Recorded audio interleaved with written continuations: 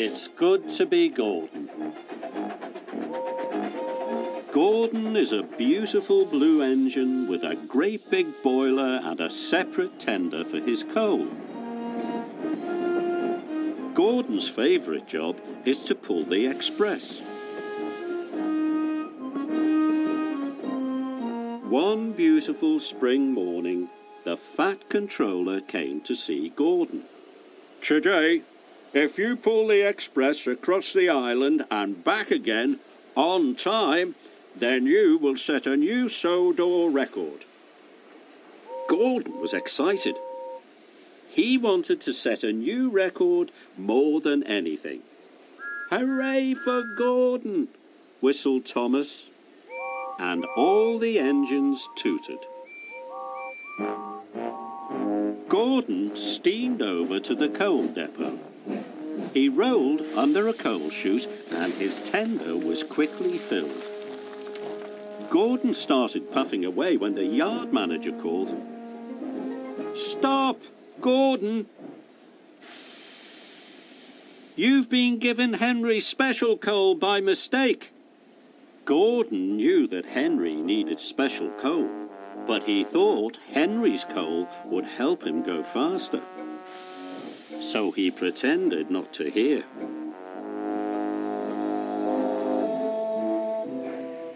Henry had to take tar wagons to Knapford.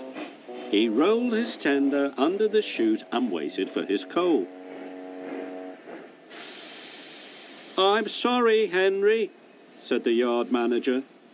"There is no special coal left. You will have to use ordinary coal today." Henry was worried. Ordinary coal clogged his firebox and stopped him making steam, but he knew he had work to do. "It's only for one day," he said bravely. "I will try my very best." Gordon arrived at Knapford Station. His passengers boarded, and he happily set off right on time. Soon Gordon was chuffing as fast as he could. He didn't know if it was Henry's coal or the crisp, bright air, but today it felt good to be Gordon. It didn't feel good to be Henry. Henry's tar wagons were very heavy, and his engine didn't like the ordinary coal. Gordon steamed across the island. "The record is mine! The record is mine!" Henry was having a terrible time. He was rocking and rolling, coughing and wheezing. "The workmen are waiting! The workmen are waiting!" he gasped. Thomas thought Henry looked very ill indeed.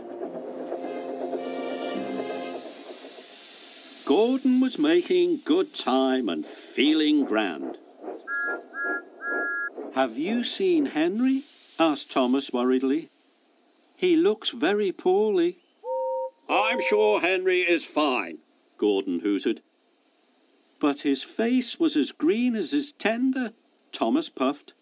Now Gordon began to wish he hadn't taken Henry's coal, but he still wanted to set a new record. So when the signal changed, Gordon puffed on. But no matter how fast Gordon went, he couldn't get away from the bad feeling in his boiler. Gordon wasn't enjoying being Gordon anymore. Gordon had to stop to let off passengers. Henry was taking on water. Henry's face was green. His axles were shaking and dark smoke billowed from his funnel. "Are you feeling all right?" asked Gordon. "I didn't get my special coal this morning," coughed Henry. "My firebox feels funny." But then it was time for Gordon to leave. Hooray for Gordon, wheezed Henry. You'll set a new record for sure. Gordon could see Knapford Station up ahead. The Fat Controller was there. Gordon was on time and going to set a new record. But Gordon's bad feeling was now so strong, he thought his boiler would burst. Gordon slowed to a halt. "You're going to be late," cried his driver. "I don't care," whistled Gordon, and he started to reverse.